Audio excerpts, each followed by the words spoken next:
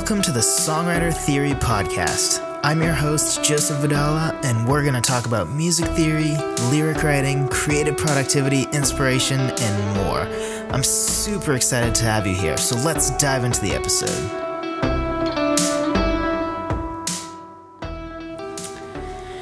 Hello, friend. So, I was going through some different subjects that I thought, these would be good things to cover. And we'll end up doing those things in the next couple of weeks, I'm sure. Sort of some stuff on how to change it up and different ways to sort of explore different, not necessarily genres, but sounds and different little experiments you can do to really expand your songwriting, and also how to sort of inspire yourself to be inspired, if that makes any sense. Just different hacks to constantly be learning and improving, and that's not a hit on, having a specific sound. I've said this before, but I'll say it again if anybody new is here. I'm a huge believer in having a sound and having your artistic identity. But I also think that you can be variable as well. But for example, say a band like Breaking Benjamin, they're noted for the fact that they have a very consistent sound. And I think that that's a great thing. Like the fact that when I buy the newest Breaking Benjamin album, I know what to expect, and I'm not going to get some like techno album or something, which yes, I know we don't use the term techno anymore, some electronic album, some EDM, you know what I mean? Like I know what to expect, and it's not going to be a pop album disguised as a rock band. Like, it's going to have their sound. The songs are still new. The songs still, some of them might sound like something that came before, but most of them still sound like a new Breaking Benjamin song. And I love that. So I'm all for that, but I also think that doing little experiments outside of our comfort zone just expands us as writers. And, you can also release music as different acts. So for me, like, I had a band before. I'm creating a new band now for some harder rock music. But I also write singer-songwriter stuff.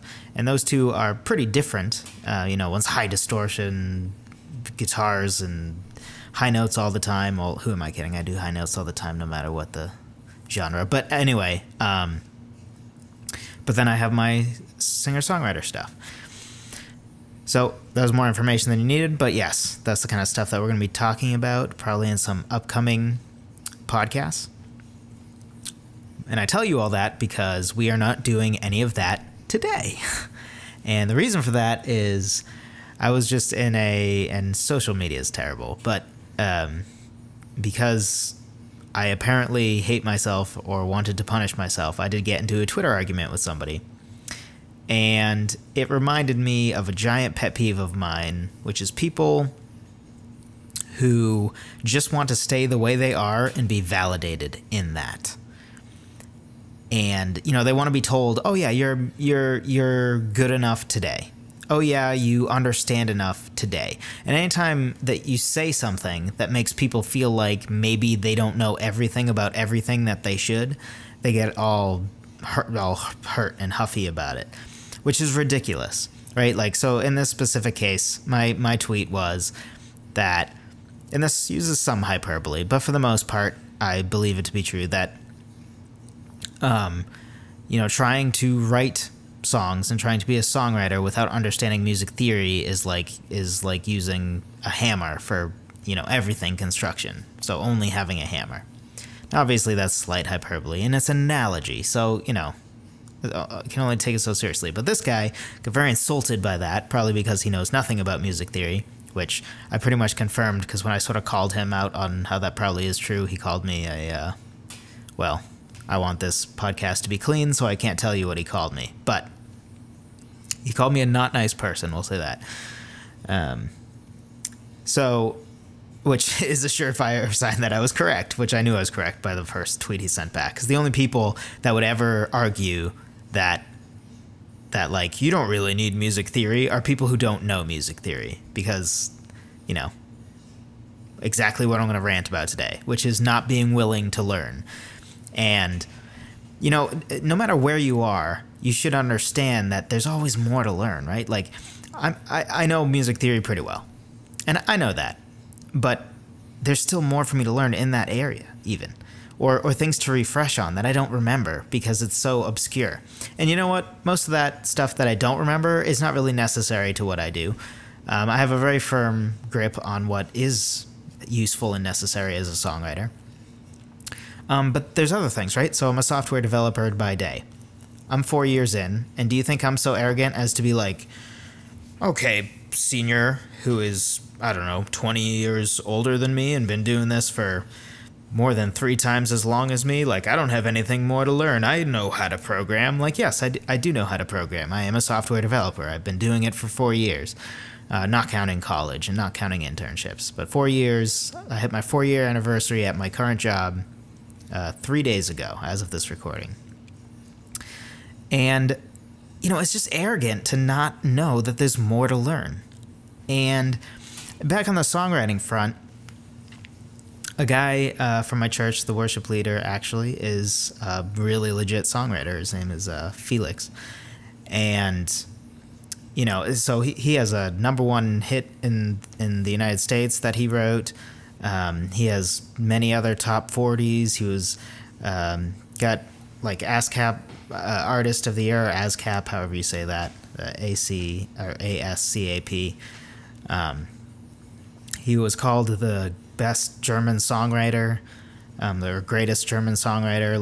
Like he is pretty legit. And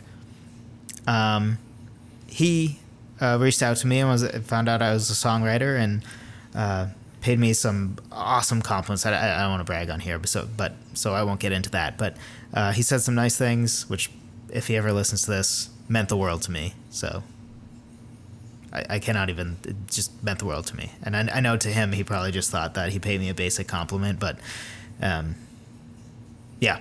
But anyway, and I'm supposed to meet with him on Friday.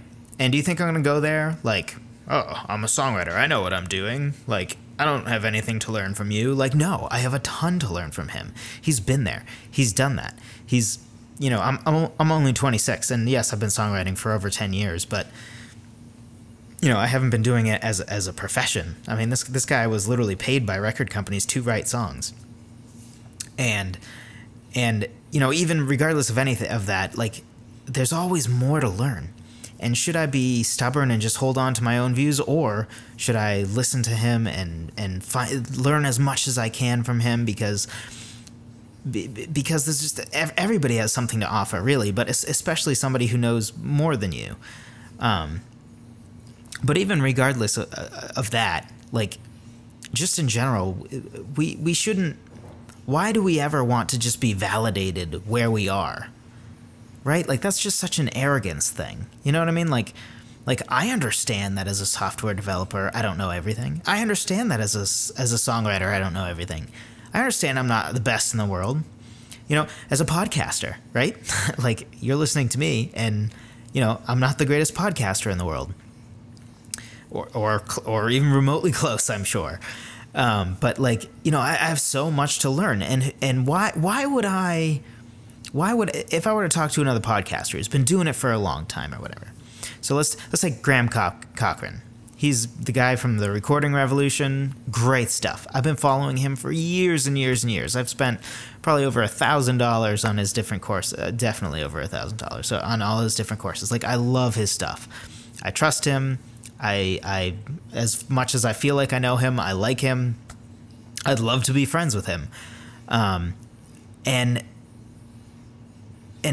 like, so he's been doing this for a while with, he's done some podcasts, and he's done, so, like, why would I not listen and learn from somebody like that? Why would I not always want, no matter who the person is, even if I thought somebody's not even that good, they still have something to share with me. I have something to learn. It's not even about the other person so much as the fact that we all should constantly be in a position where we don't just, if I said, hey, Graham, why don't you let me know how I'm doing? What do you think? How's my podcast? Am I informative?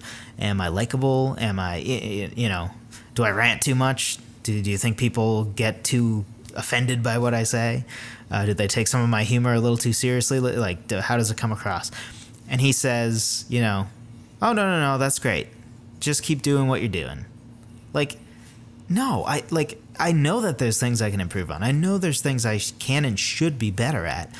And I want to learn those things, you know? Like, we should constantly want to get better. If anything, to me, it's a depressing thing to think, yep, I've reached my peak. There is no better than this. You know what I mean? Like, so why do people want that? So my goal for you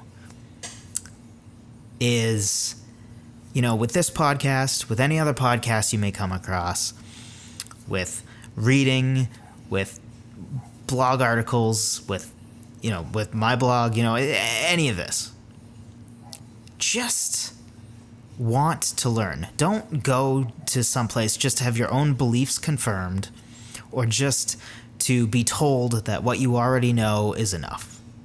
That's not what you should want. Why would you want that? Like, there's no positive to that, because then you're never going to get better. The only way to get better is to be like, you know what? I probably could benefit from learning that. You know what I mean? Like, I could benefit from getting, you know, better at the piano. I should go back to piano lessons, because I took, I don't know, 12, 13, 14, I don't know, around 15 years of classical piano lessons. But I haven't taken classical piano lessons in like 8 years or something. I should go back. And I do want to go back. Right now I don't have a ton of time because of all the different projects I'm doing. But it's on my list of things that I will get back to as soon as I clear my schedule just a little bit. Because, you know, I am more than a good enough pianist to do any of the songs I've written so far. And I write some complex-ish piano parts for some songs. Nothing super hard, but, you know, a little challenging for, you know, singing and playing at the same time, maybe. And you know what? I am perfectly good enough for that. But why would I not want to get even better? Because there's many pianists out there that are better pianists than me. There's other people out there who are better teachers of piano to me than I would be a teacher to myself. And that's part of the beauty of lessons. There's sort of that accountability. You know, you don't want to show up to your lesson the next week without having practice, because then it's kind of embarrassing and you're paying money for it. So even on the accountability front, lessons are very important. And I'm not here to pitch any individual thing. So I'm not saying go out and get lessons. I mean, I am. I think it would benefit pretty much anyone. Or even if you just want to, you know, watch online YouTube lessons or whatever, you know, that can be fine too. My point here is this. You know, that guy, it seemed really obvious, literally from the first tweet. Like, he was just angry that, like, he doesn't understand theory or doesn't know theory, which is fine, you know? Like, it's fine. It doesn't make him a bad guy, right? And he was angry that somebody would insinuate or actively say that, like, hey, music theory is important to songwriting, because he, I assume, is also a songwriter and wants to believe that he's perfectly good as a songwriter as it is, and nobody should tell me that... And, you know, he said stuff like, some of the greatest songs were written by people who didn't know music theory. Like, yeah, okay. And you know, like, Terrell Davis had his greatest game as a running back for the Denver Broncos, my favorite team, by the way. If you're a Broncos fan, give me a shout out.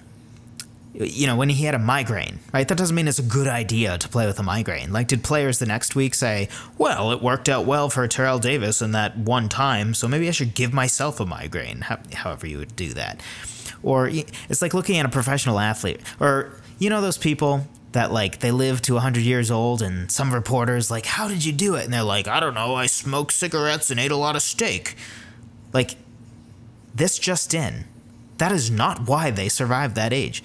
They had good genes. They had luck go their way. They didn't get cancer. You know, there's so many different reasons why that happens. That doesn't validate that life choice. Like, just because somebody happened to live to 100 and smoked for 50 years doesn't mean it's a good idea to smoke, right? Like, obviously.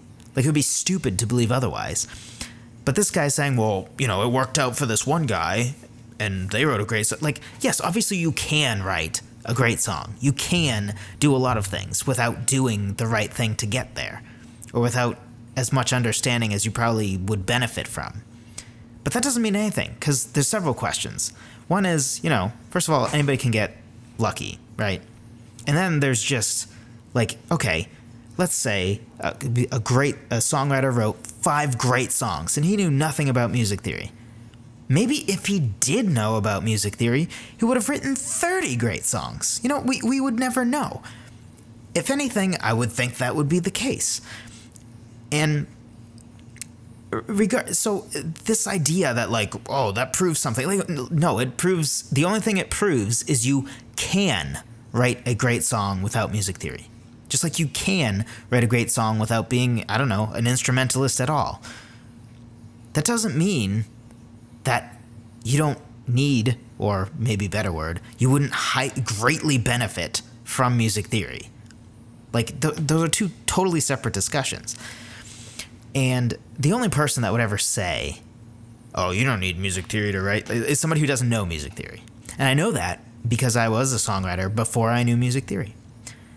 And it was a struggle. It was a struggle.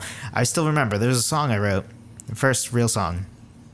Any of you that are on the email list get the background story of this song. But it's called 4-1 Dance.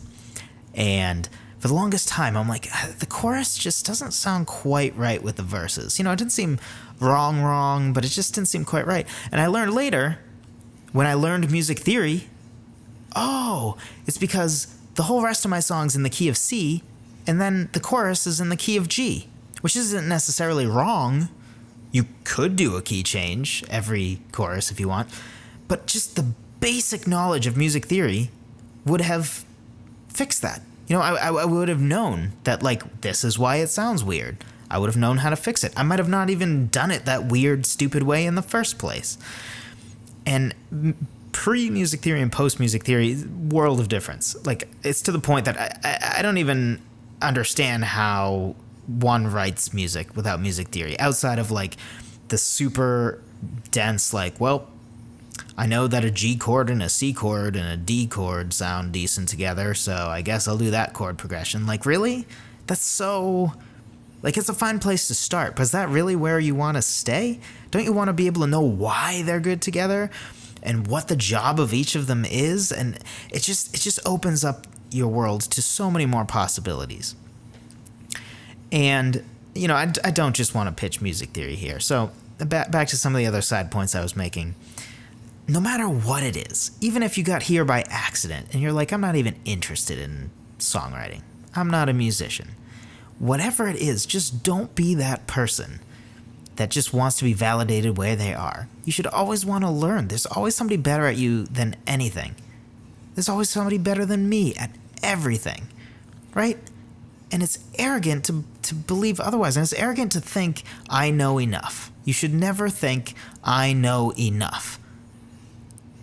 It will never happen. It just will never happen. There's always something more to learn. And yes, I understand that, like, maybe practically speaking, there's a certain line where, like, the rest doesn't matter, right? Like, I know, for example, what a French chord is in music theory. This just in. A French chord is absolutely... It sounds terrible, first of all, and it's absolutely worthless for my songwriting. I would never use a French chord. Never, never, never. There's no reason to. I have no interest in doing it. But you know what? I don't mind that because A, it's something that, you know, maybe someday in some way it will be useful. Besides just being a nice little thing to drop, like, oh, I know what a French chord is. But also because that means I went past what was necessary to know, which means I can feel confident that I really do know pretty much everything music theory-wise that helps me as a songwriter. Because I even went past that with my music theory classes to the point where it's like, okay, it's gone too far. Like, I'm not going to be writing full-on classical music. I'm writing music, just normal radio-friendly music. Well, not always radio-friendly, but there's so many things along the way that I learned that was just so helpful. You know, just even understanding, like, what a 4 chord is and how it fits into a key, or why it is that a G chord sounds good in the key of C. Like, well, why is that? Or why you know, a D chord, a D major chord in the key of C sounds like crap. But you're like, oh, it's a major chord, it should sound happy. Well, if you know music theory, you know better than to just think, oh, major equals happy. Like, there's just unending difference between knowing and not knowing. So I know I've gone on a long time, and this is a long rant, and I don't know how I'm going to write this into a blog post, since there's always a blog post that goes along with this. Maybe it'll be a rant style too. I don't know. Let me know if you like these soapbox tangents, because believe me, I can do plenty of them. But I'll finally try to close here. Here's the thing. Just be open-minded about things and try to learn and expand your tools at all the different things. You know, there's always something more to learn about personal finance. There's always something more to learn about music theory. There's always something more to learn about the instrument you play. There's always something more to learn about being a software developer, you know, whether it be the soft skills or programming or a different programming language. Or maybe you're good at front-end stuff and not back-end stuff, which probably sounded weird, but like if you're, you know, a software developer or something, you know what I'm talking about. And if not, you don't. But you know what? You're not a software developer, so it's fine.